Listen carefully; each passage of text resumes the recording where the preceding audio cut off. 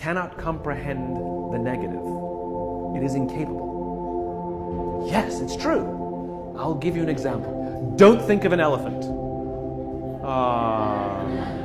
You can't tell the human brain not to do something, right? And so what happens is we very often reinforce things when we put things in the negative. Skiers know this. If you ever seen skiers go through trees, do you know how they do that? It's very easy. It's actually surprisingly easy. If you go through trees on skis and you go, don't hit a tree, don't hit a tree, don't hit a tree, guess what you're watching? You're only looking at trees. All you're doing is seeing trees. You don't understand how anyone can ski with all these trees. It's the same thing for you. If you focus on the obstacles, all you will see is obstacles. If you focus on the path through the trees, all you will see is path through the trees.